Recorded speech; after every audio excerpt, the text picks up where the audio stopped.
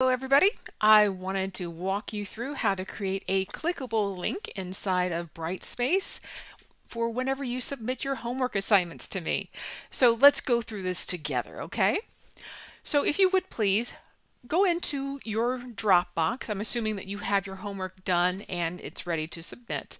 Go into your Dropbox, you're going to scroll down, and what you're looking for is the comments area. These are comments that you're going to leave for me. Like, Professor Barker, I had a problem in this particular area, or no problems, and here's the link. This is what you put here.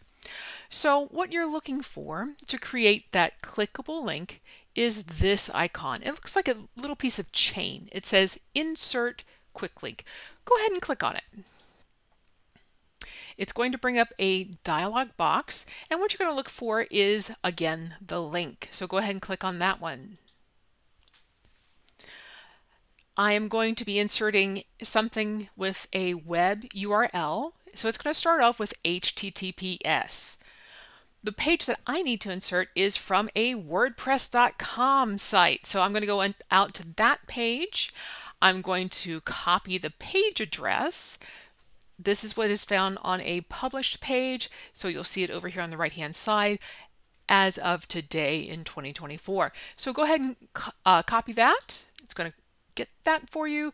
Go back into Brightspace, delete that, and then insert the other one.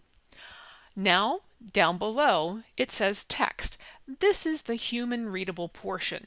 So you could say something like, this is my WordPress site for part whichever it is. I think part 2? I think it was, or part 1. No, it's part 1 for this particular assignment. Okay, click Insert, and there it is. Then you'd submit it, and then I would be able to click on this and go directly to that particular page. Okay, my friends, I hope this helps. If you have any problems, you can always drop me a line in the discussions or send me an email. Thank you very much. Bye-bye.